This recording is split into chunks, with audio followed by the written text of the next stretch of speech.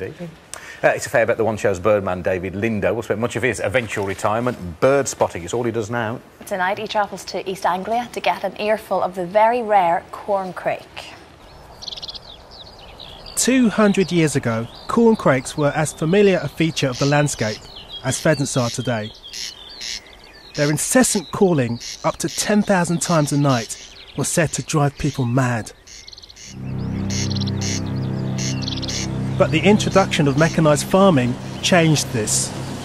As their habitat was destroyed, corncrakes were literally mown to death.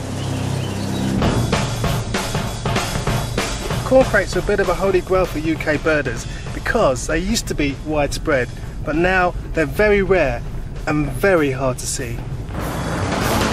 But here at Neen Washes in East Anglia, corncrakes are making a comeback. And that's all thanks to the reintroduction programme run by the Zoological Society of London and the RSPB. Today, corncrake expert Rhys Green is hoping to release another batch of chicks into the wild. So these are our pens where we keep the corncrakes. We've got a bunch of chicks, so we're going to go in the pens, catch them up, and then decide whether they're ready to go out into the wild. I can hear them peeping. Yeah. Is that one jumping there? Yeah, that's one jumping up. Wow. He's ready to go by the looks of him. Yeah. So, David, if you can come in to the pens with us and help. Right. And we'll stand you in one place, and that's important. You stay in that place and don't move your feet so that you don't tread on the corncrake. So I can't dance, no? No dancing or anything like that, because it is easy to tread on them. Okay. Which would be bad. You ready? Absolutely. Right, let's go. Ah, it's stinging nettles. Ooh. Yeah, they are stinging nettles. Yeah. These look quite... Any dock leaves here at all? They run around like rats. Oh, got one. Oh, gone that way. It's amazing, it's just a tiny area of vegetation that you can lose corncrakes in this. Well, corncrakes had millions of years of adapting to be inconspicuous and living and hiding in places like this. Yeah. So this is what they're good at. OK, we're done.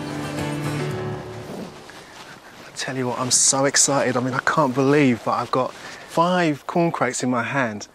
It's brilliant. I can't wait to release these. Wow. Before they can be released, the chicks need to be weighed and measured and given a clean bill of health.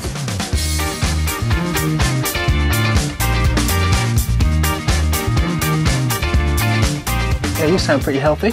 Beating away like a trooper.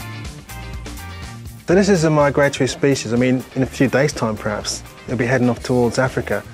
How do we know they're going to come back? We think most of them will come back pretty close to here, and that's because while they're in the pens, they'll be learning what the sky at night looks like and the stars and so on, and that puts them on the map, if you like. Now, why do you want to go and put stars in their eyes? Of course, I really want to hold one of these corncrakes for myself, and now I've got the perfect opportunity. Just tell me when you're ready and I'll let it go. I think I'm ready. OK? Wow. Yeah. No, you've done that before, I reckon. Isn't that amazing? So how long do these birds live for in the wild? The oldest one we've had is 3 years. We've never had more than 3-year-old ones. So they don't live long then? They don't live long, no. They live very eventful lives. They live fast and furious and die young. Should call this one James Dean then? Well, you could, except it's a female, so I wouldn't. She might get upset.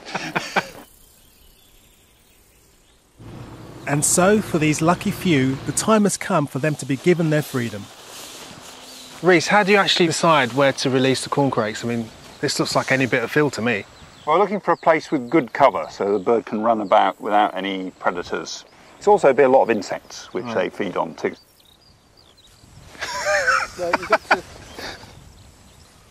Oh yeah, oh my goodness, look at that one. Watch That's him good, go. that's good. Yeah. Is there any chance, fellas, I can release one? Absolutely. Yeah.